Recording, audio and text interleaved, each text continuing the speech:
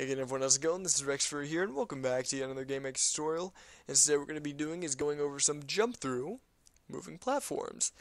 Now, really quickly before I officially begin this tutorial, I want to let you guys know that for the jump through portion of this tutorial, I'm going to be using the same exact system that I used in the last tutorial that I did, which was on regular moving platforms, or excuse me, regular jump through platforms. And we're just going to be adding the movement system for the moving platform pretty much onto that, which is still very simple as well. They're both simple codes, but if you don't understand the jump through code as well, even, I've left comments on the side of it as well, just to give even more explanation on as to what it does. But if not, you can still go to my last tutorial and check that out. Probably put a link in the description if you want to get more insight on what that does. But nonetheless, let's go ahead and exit out of this and head into GameMaker and see how this all works.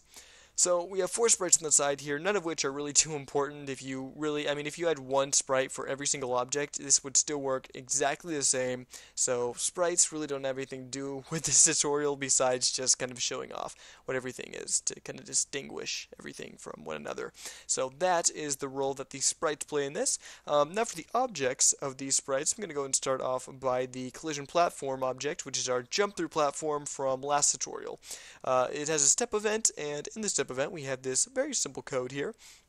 This is our, well, I'm not really going to explain it because you guys can see from the comment over here, essentially what it does, it just checks to see if where the player is on this object and then determines whether it's solid or not. So that's basically creates the jump through effect. Alright, now onto our moving platform. Now, what we have here is a parent of our jump through platform object, and if you didn't want, if you essentially didn't want a jump through platform in your game, you just wanted the jump through moving platform, go ahead and unparent this and just go in here and take this step code and go ahead and just make a step event in your little moving platform jump through object and put the step code in there, and that's what you would do. But in my case, I'm just going to keep it like this, just because that's the way I have it in the example, and yeah.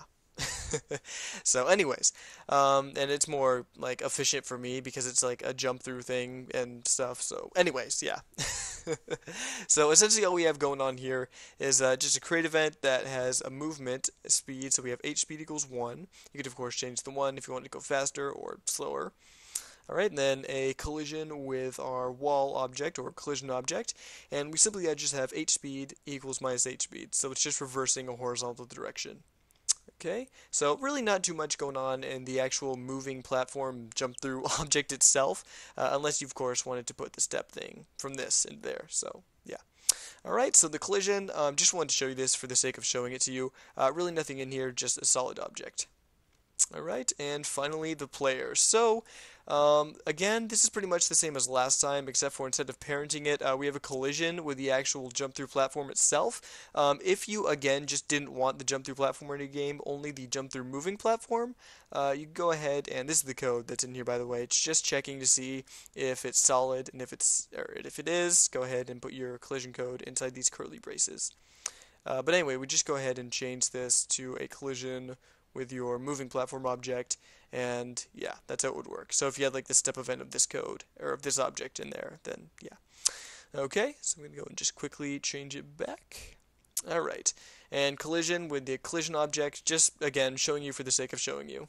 Same thing that's in here, except for just it's not being tested, so yeah, that's our collision code. And finally, in the step event here, we have, now I know this looks like a lot of code, but the only thing we actually need out of this is that right there. All of this, as you can see, it's commented.